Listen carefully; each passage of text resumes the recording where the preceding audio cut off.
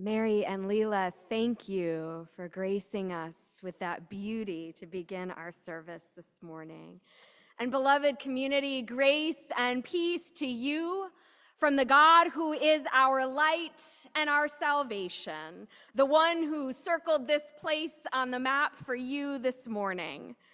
Whether you are part of First Church, a joyful and justice-seeking church in the heart of our nation's capital, or whether you are a guest or friend joining us from many different locations, we welcome you to worship this morning. In this sacred hour, may your heart be encouraged, and may you feel the belonging of home. Here in God's house, may you find rest for your soul. Last Sunday marked the day when we transitioned from the leadership that held us fast for all of 2023 into a new slate of leaders who have already picked up the torch.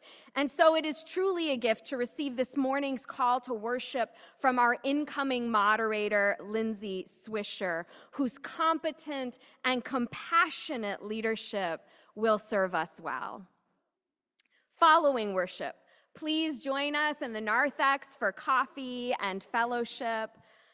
Friends, no matter who you are or where you are on life's journey, you are welcome into the shared experience of worshiping the God whose love knows no bounds. So let us cross the threshold into sacred time, beginning with our opening hymn, God of Grace and Glory. That's number 436. Please rise in body or in spirit.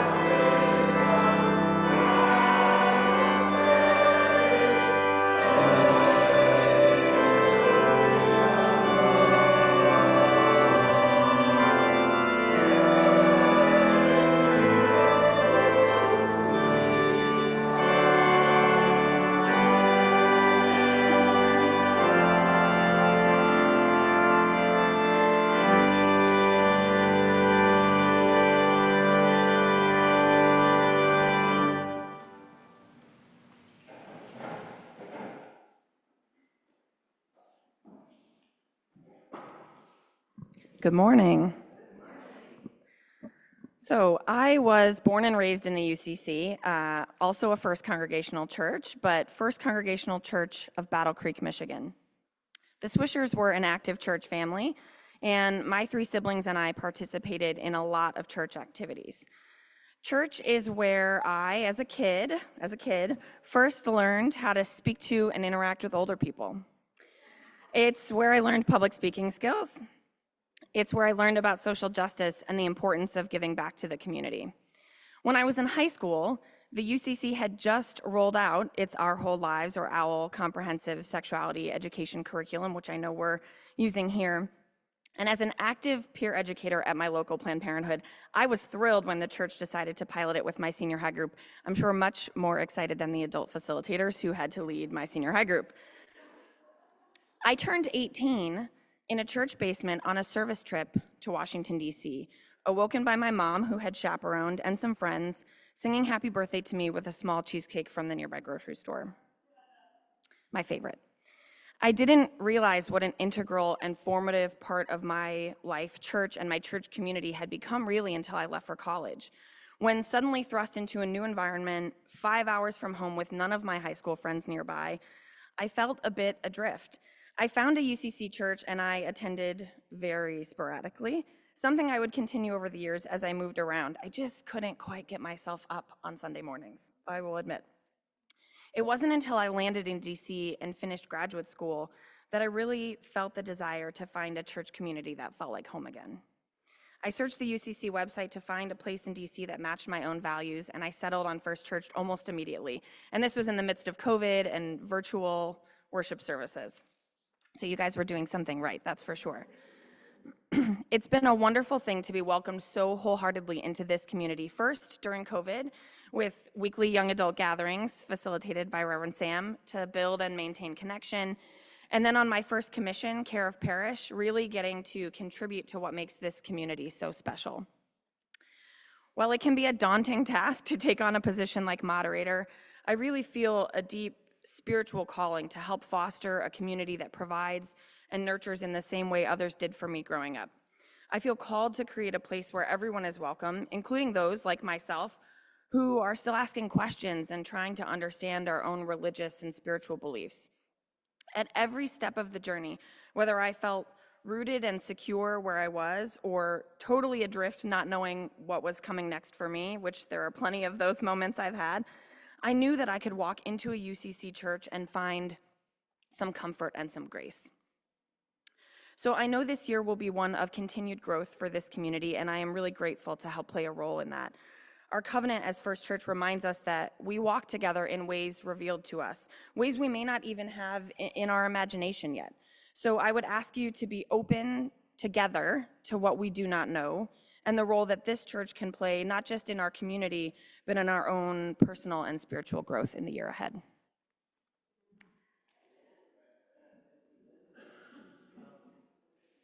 Good morning, boys and girls. I would love to invite the children and youth to join me on the chancel here.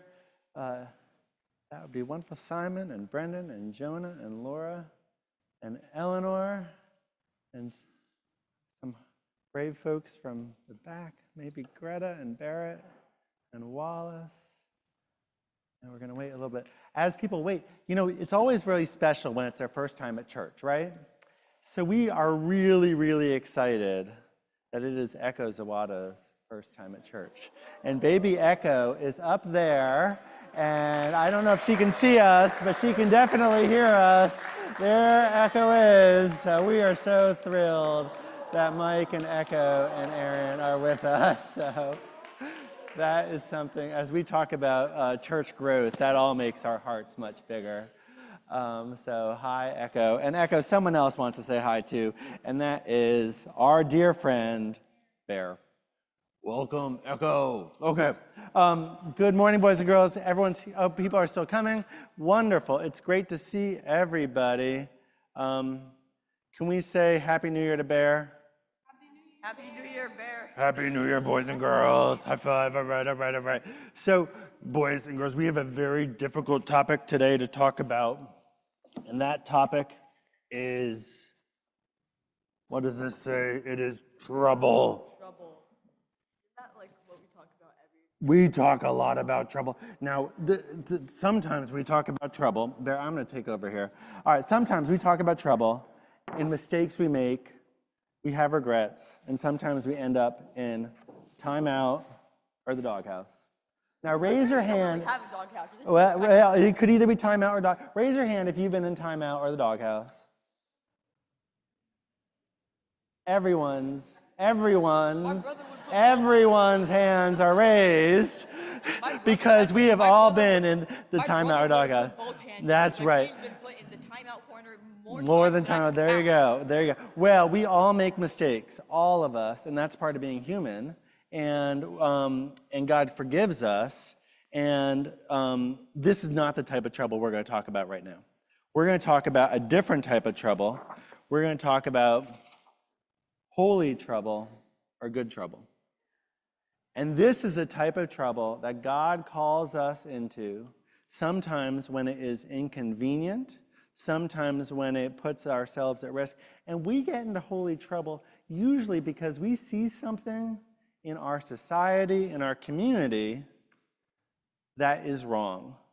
And there might be people in society that are allowing these things to occur, and we've got to have the courage to go into that and say, you know, we got to correct this wrong. And in Sunday school, we're going to talk about a story where Jesus goes into a temple because things are wrong in the temple. And he has big feelings, and he shows those big feelings and says, this is unacceptable. And that's what happens. And sometimes we need to have big feelings and show and get into good, holy trouble. Now, I'm going to show you a picture, and everyone else can see the picture here too. So I'm going to send, Eleanor, if you could take a picture of that and send that around, and then you're going to take this photo here, Felix, and you're going to send that around. And this is, what do you see a picture of? What do you see a picture of? What's that person doing? A guy praying. That is a gentleman praying, and that is not any gentleman. That is one of our saints here at First Church. That is the Reverend Bruce Hansen. Now, so Reverend Bruce Hansen had my role here at First Church in the early 60s. And he was called to good, holy trouble. So he asked for a break from church so he could go down into Mississippi on the buses with the Freedom Riders and go teach, go into the communities in Mississippi and help teach people about the importance of voting. And he was a leader in the civil rights movement. And his legacy breathes in this community and lives out with us. And he went into good, holy trouble, as so many of those civil rights heroes did.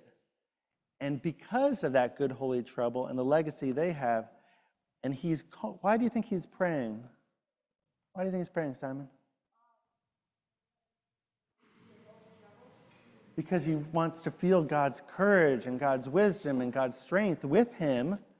Yeah, Eleanor. He could be praying for other people. And he could be praying for the people that need help in the South. Exactly.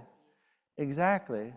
So these next few weeks, we are going to explore how we are called to be beacons for justice, agents for change, you know, whether it's in our school, our community, near or far, we are called to be in holy trouble, okay? And today, we're going to learn from Bayard Rustin. And unfortunately, Reverend Jason Carson Wilson is not with us today because he's under the weather. But he runs the Bayard Rustin Initiative. So later on, he's going to share us everything he knows about Bayard. He was a famous civil rights leader who was involved with the March on Washington.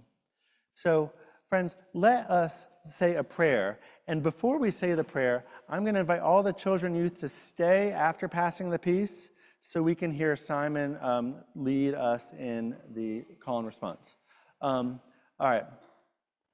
Loving God, grant us wisdom.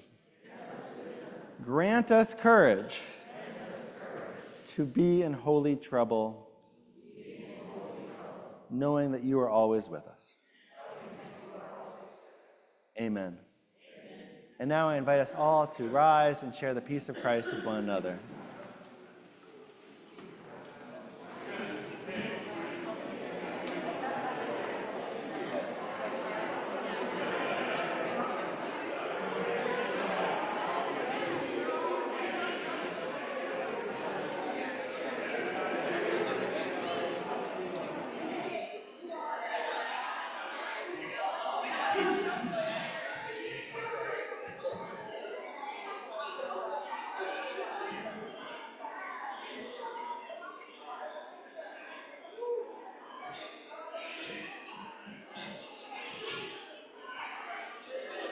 Okay. Okay.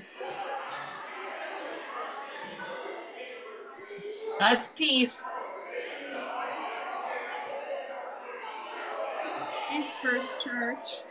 Good to see everybody. Good to see you, Ann. Good to see you, Liz. Hi, Freda. Hi, Helen. Hi, Grace. Hi, Paul. God's peace, Olsons. It's the Garrity's. Hi, everybody. Anne, Jessica. Lisa, Paul. Hi, Greta, Lisa. Hi, Anne. Peace. Peace, Reverend Sydney.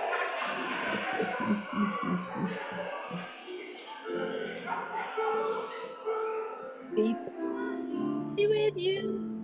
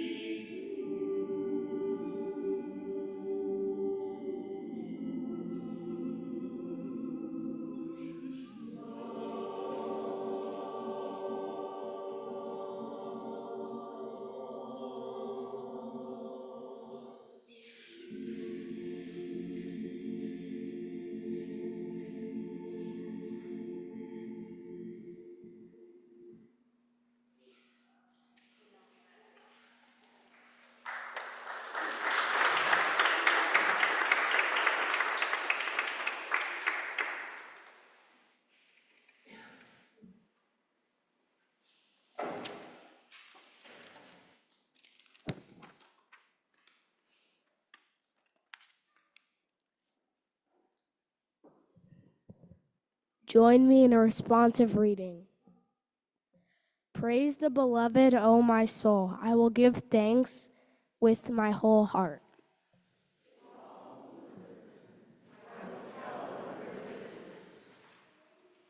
Wondrous is creation, great builder.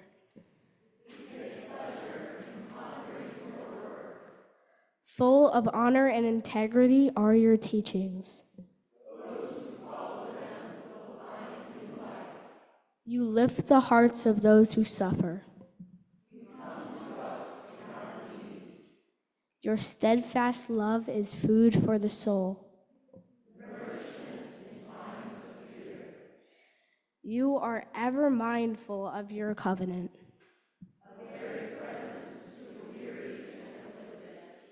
Your word is truth to those with ears to hear. You bring new life to the world.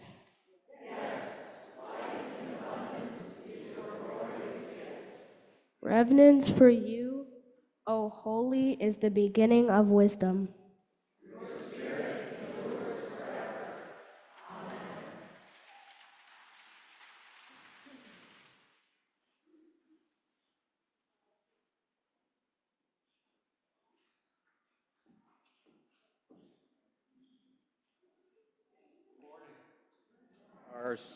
Our scripture reading is from Mark 1:21 through 28. They went to Capernaum, and when the Sabbath came, Jesus entered the synagogue and taught. They were astounded at his teaching, for he taught them as one having authority, and not just as the scribes. Just then, there was in their synagogue one with an unclean spirit who cried out, "What have you to do with us, Jesus of Nazareth? Have you come to destroy us? I know who you are, the Holy One of God." But Jesus rebuked the spirit, saying, "Be silent and come out." And the unclean spirit, convulsing the person and crying out with a loud voice, came out. They were all amazed, and they kept on asking one another, "What is this? A new teaching with authority. He commands even the unclean spirits, and they obey." At once, Jesus' fame began to spread throughout the surrounding region of Galilee.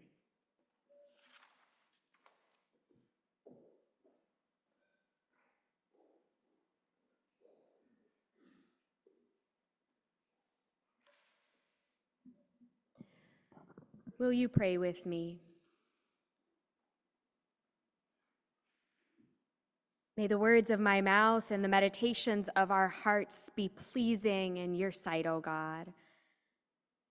For you are our rock and our Redeemer. Amen. Last week, I was asked by Linnea Morris, member in discernment, how do you understand ministerial authority? Where does authority come from, and how do you lose it?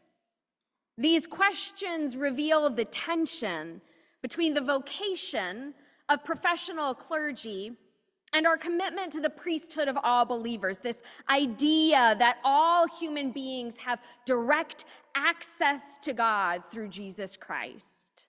Good, churchy questions, I know, but stick with me, because how we answer these questions has a direct impact on our life together.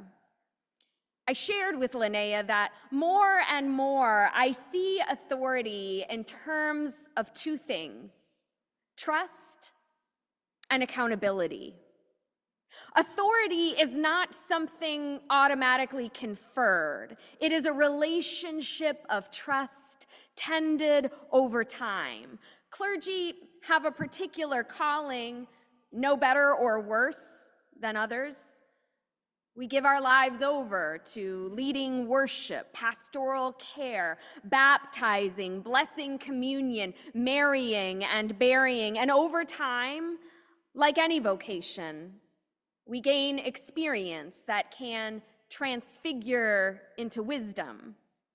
To give oneself over to the church is no small thing. And so the ordination vows we take matter.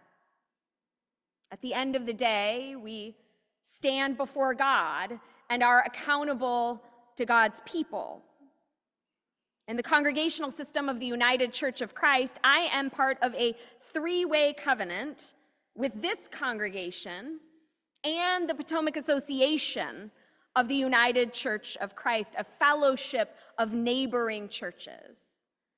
But make no mistake, one can be in a leadership position, even in the church, without wielding true authority.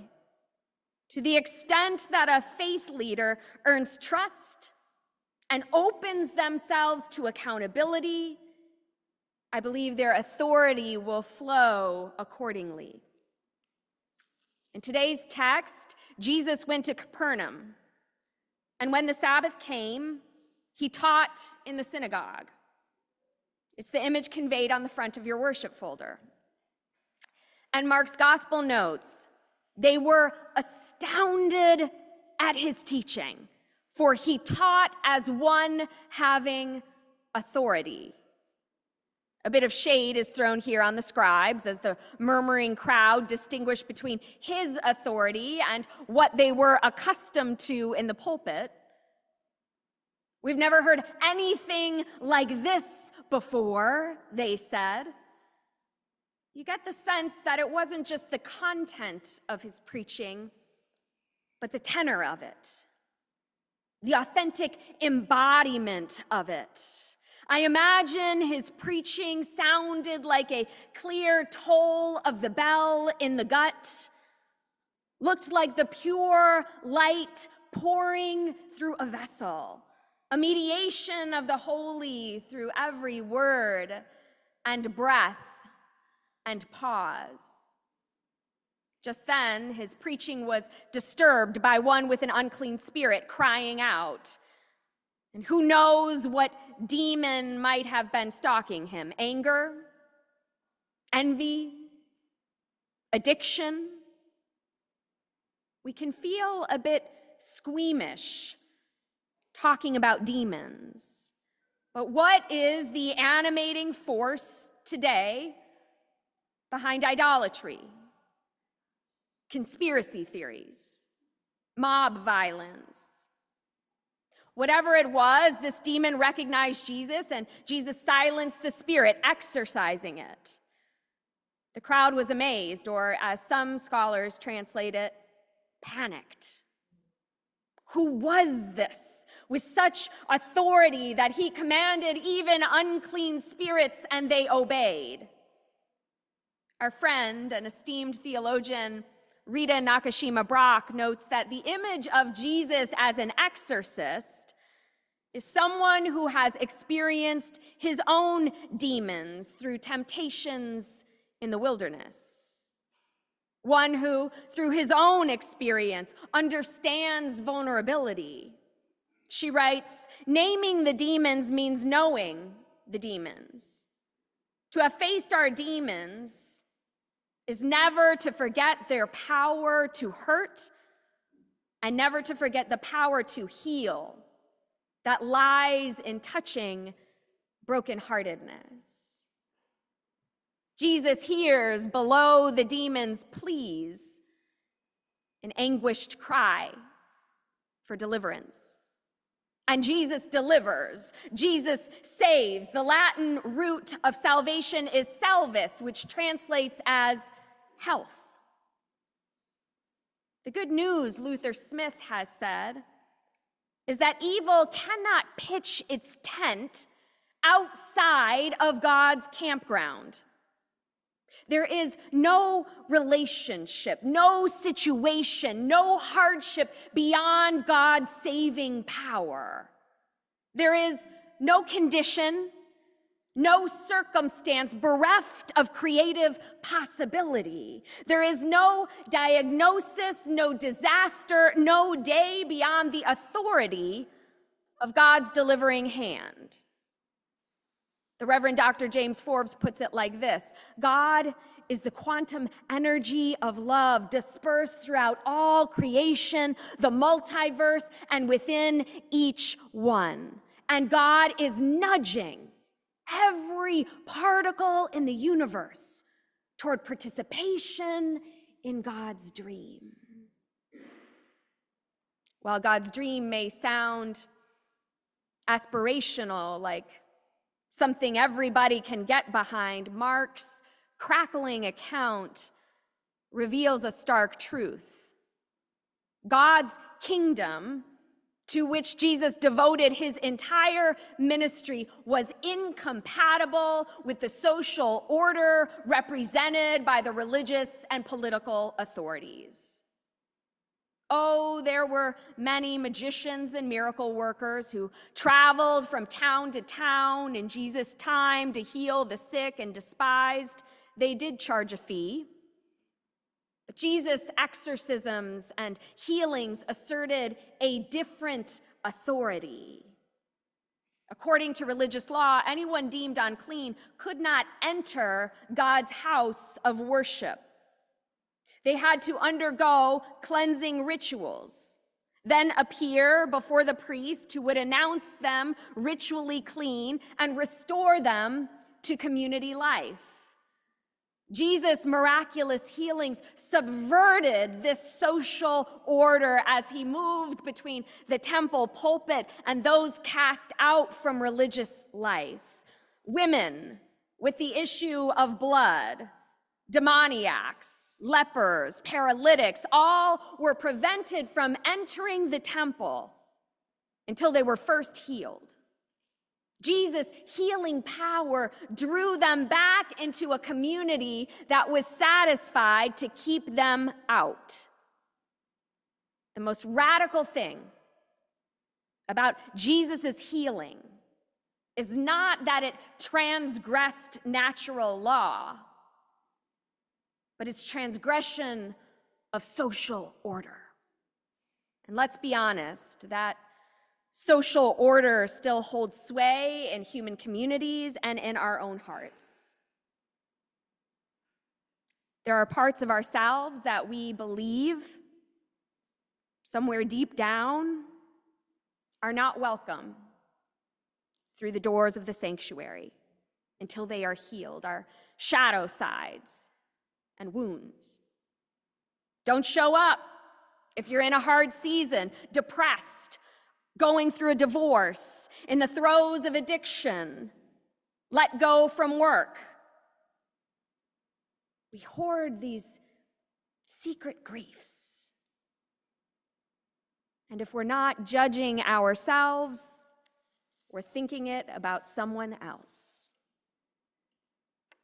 Barbara Brown Taylor says that we all have a secret list of people we'd rather not sit next to. They may be specific people you can name, or they may be certain kinds of people. Some are on the list because we're snobs, she continues, but others are there because we believe they are sinners. That might not be the word you would use, but it captures the feeling well enough.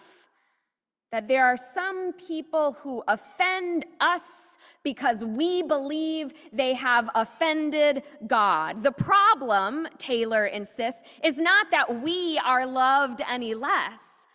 The problem is that people we cannot stand are loved just as much as we are by a God with an upsetting sense of community. Jesus offended many in his day. And let's be honest, his ideas still offend so many now that his name has been hijacked in service of concentrating power, fomenting outrage, and excluding others. Jesus was offensive because with one word, one look, one touch of the hand, he cut through every stratification calcified by the authorities of his day. His was the face of love, and he gazed upon eyes haunted with pain and grief and loneliness, and he refused to yield to Sabbath laws or social mores. He had to heal, to exorcise demons, to restore. I think of Sister Helen Prejean, advocate for so many on death row. These were not innocent men. They had committed horrific crimes. They spent years denying what they had done, their whole lives playing games to fool even themselves, until the time came to meet God. And Sister Helen, in her persistent, authoritative way, cajoled them toward reconciliation with their victims' families and with themselves. And when the time came for them to die, she proclaimed their human dignity to stand before God forgiven. As they walked toward death, she would accompany them. Up to the very last moment, she would say, "Look at me. I will be the face of love for you in that chamber of death." That's what Jesus did on that day in the synagogue. He became the face of God, gazing upon one tormented by a demon, working the miracle of restoration, flipping the script of the religious and social order, calling everyone who saw it to greater love. His was an unmistakable authority. The quantum energy of love poured into one being, brimming with light, nudging every part of us toward God's dream. That great breaking groan of floodgates opening so that every suffering soul began to seek him out. Every afflicted part of ourselves, limping, crawling, grasping our way toward that widening circle of his light, his gaze, until nothing in the universe is outside of it. The face of love, gazing upon us even now. Beloved community, may every part of you be restored. Amen.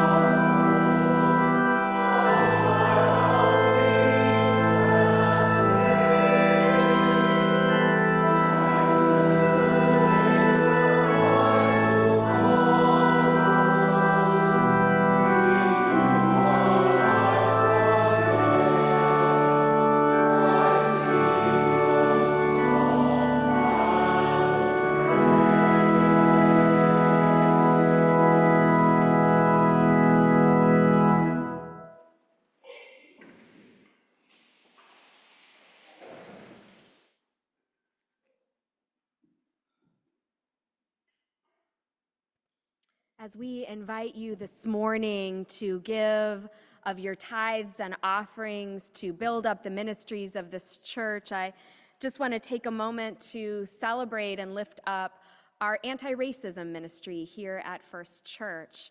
We have an anti-racism committee that typically meets once a month, and we met on Wednesday, and together we identified several books and movies that we will be exploring and inviting you to explore during the Lenten season.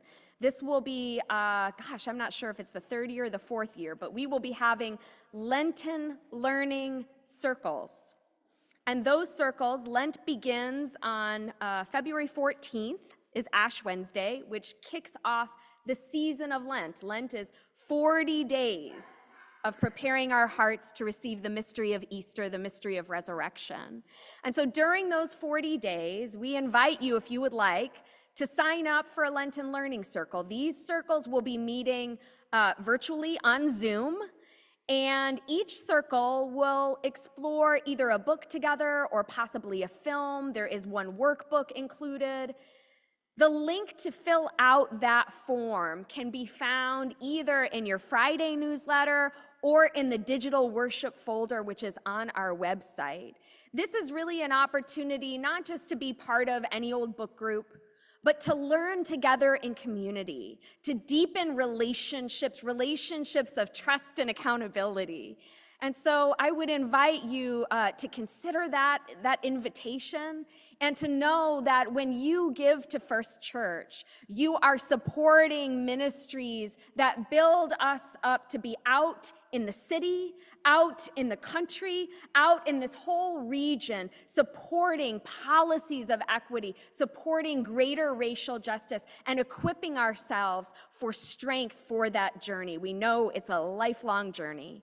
So the easiest ways to give, if you are in the sanctuary, are on your way out to give. There is an offering plate there at the door, along with a QR code. If you're joining us on Zoom, there is a link that Barry will provide that will take you to our donate page, and you can give there via Venko or PayPal. We always welcome checks in the mail. However you give, we are so grateful. We know that all of our gifts come from the gifts that God has blessed us with, and we pray that as we return them to God, God will make of them greater peace and justice in the world.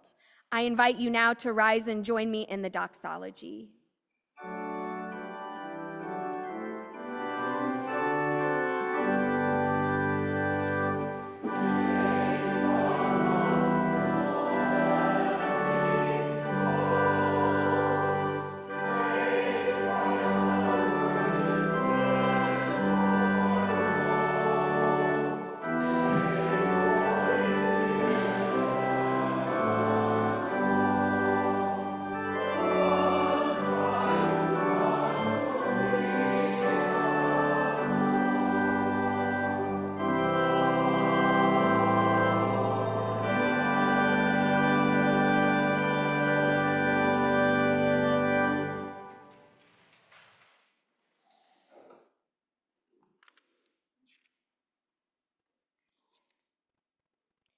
As we move into our time of prayer, we begin today with prayers of the people.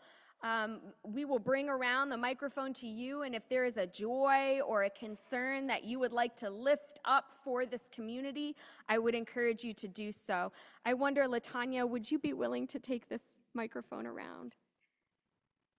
Latanya is another one of our members in discernment who's seeking ordination in the United Church of Christ.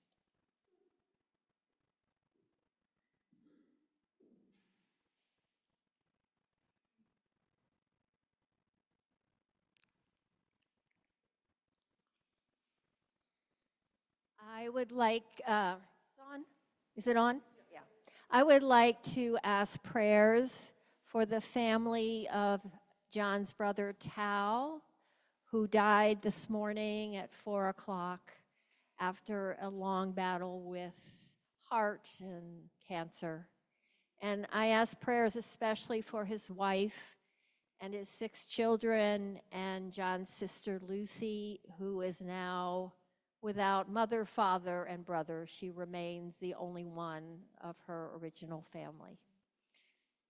Thank you so much, Barbara. And if you are a newcomer among us, you might not know that Barbara's late husband, the Reverend John Mack, served as the senior minister for many years here at First Church, and he is beloved, and we will pray for his family. Thank you, Barbara.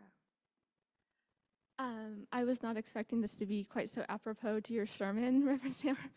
But as I celebrate my 1 year and 1 day of sobriety, I wanted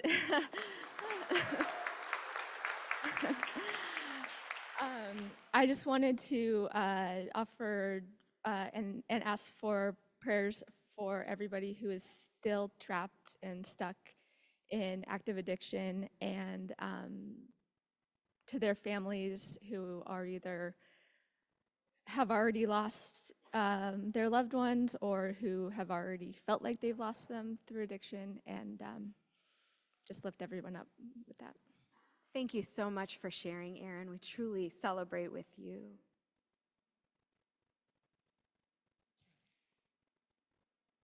I ask for traveling mercies. I'm going to, heading to El Salvador tomorrow with a group of faith colleagues, and we're going to be meeting with a diverse community of activists from around the country, folks working on labor rights, environmental justice, reproductive justice and rights for women, LGBTQ, and it's a really challenging time for El Salvador and actually a lot of countries in Central and South America as they really face a strong threat of authoritarianism. So ask for your prayers and ask for prayers for the people of El Salvador. Thank you, Sandy. We look forward to hearing about that when you return. We'll pray for you. Thanks. Prayers for my partner's family. His grandmother is receiving hospice care right now, and she moved here in the 30s as a Jewish woman from Germany at the onslaught of, really the start of persecution of Jews, and has led a wonderful life, is 95, but no doubt it will be a challenging time for them anyway. And I'm realizing I don't know her first name because they just call her Umi, which is the name for grandmother, so prayers for Umi. Prayers for Umi. Thank you, Lindsay.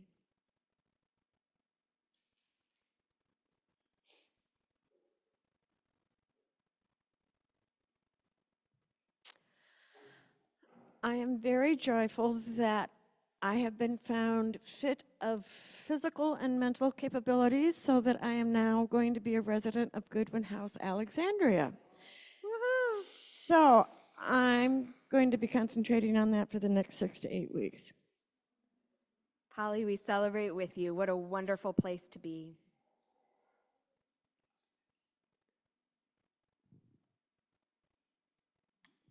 I asked for prayers for Deborah McDowell. Many of you in the church know her. We usually sit together. Deborah was rushed into the hospital on Thursday, and she's still there. They found a tumor on her thyroid. Reverend Amanda, thank you very much. So please pray for her. The results are coming in the next couple of days. Thank you. Thank you, Karen. Prayers for Deborah.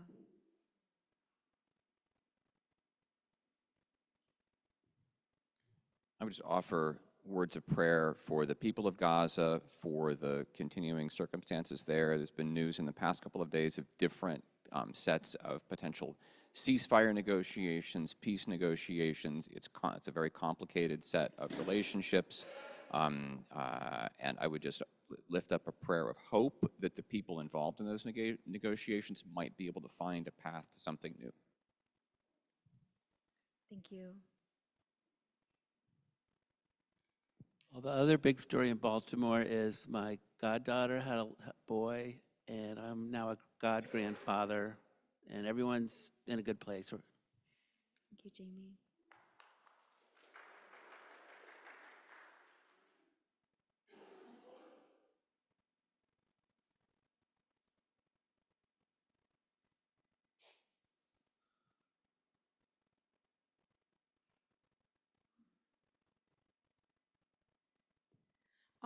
Prayers for the victim and for the family of the victim of the police shooting in Noma this week.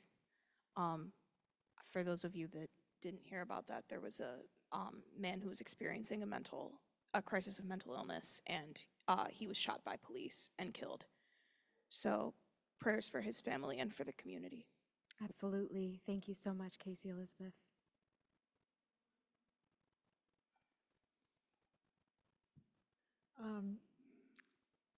Somebody else with demons that we know, Brandon Dean. I mean, who has a very complicated relationship to this church, and he wrote some of us an email Friday. I'm not advocating, I just hope, he has demons. I wish him peace so that he can function for himself and his dog, so. Thank you for lifting that, Lucille. We can pray for Brandon, and we do. Thank you.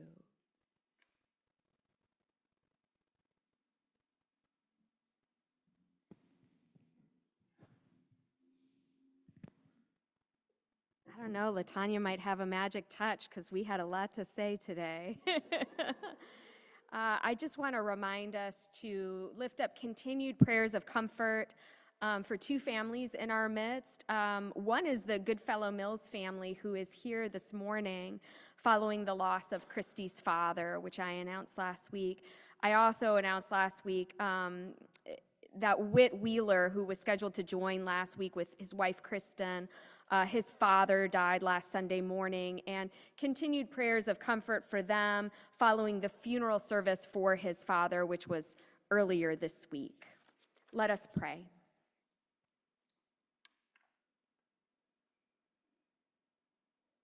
For this hour, O God, we shut off the noise and come to you, bewildered by a world that still chases after power and might.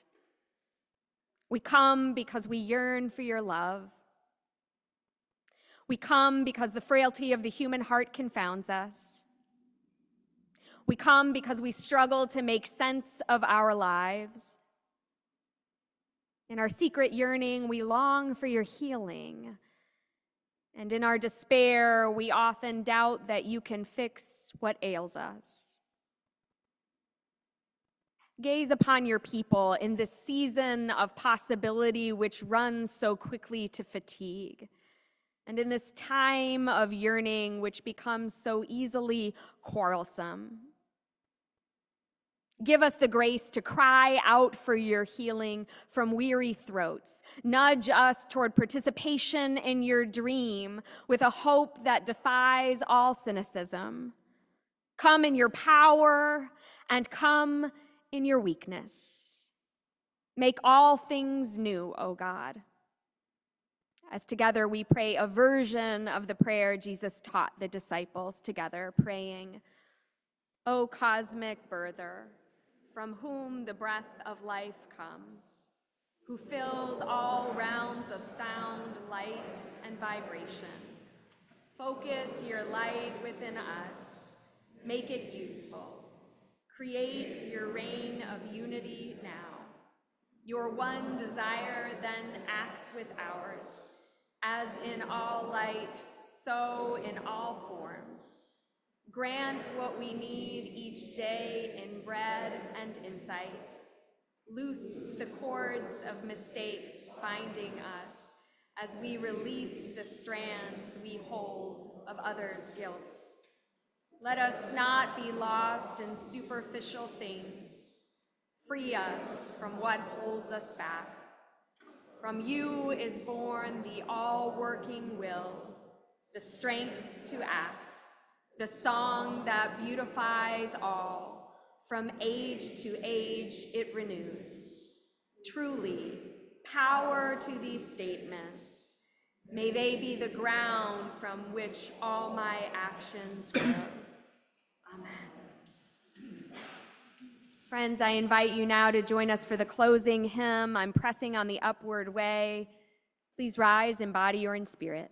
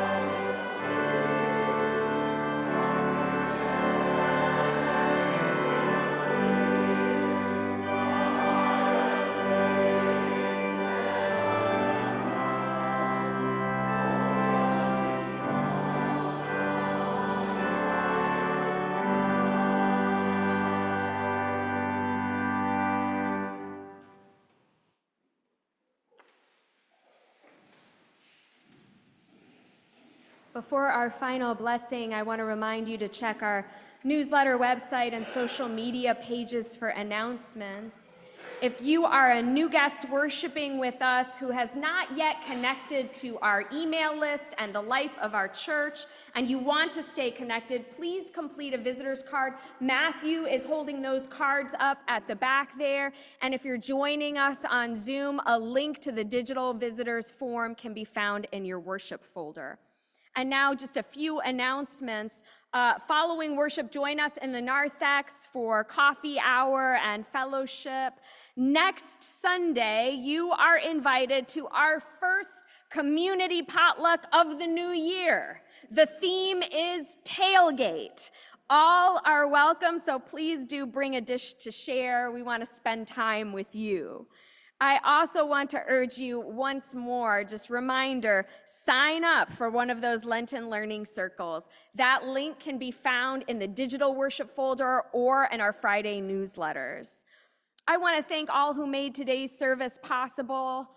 Tom Sowers on sound, Barry Mills, our Zoom moderator, Mary Hayes, our exquisite violinist who will bless us again momentarily, Lindsay Swisher and Simon Hendler-Voss, our liturgists, David Greer, our scripture reader, our usher, Matthew Lagama, Nyla Dixon, our Sunday morning coordinator, the First Church Choir under the direction of Leela Koilpillai, and our coffee hour hosts, Robert Mann Thompson, Anthony Leonard, Nora Marsh, and Peter Gerlach-Mack. And now for our final blessing. Beloved community, may God bless you and keep you. May God's face of love shine upon you and give you peace. Go now to live justly, love abundantly, and walk humbly in the ways of Jesus. Amen.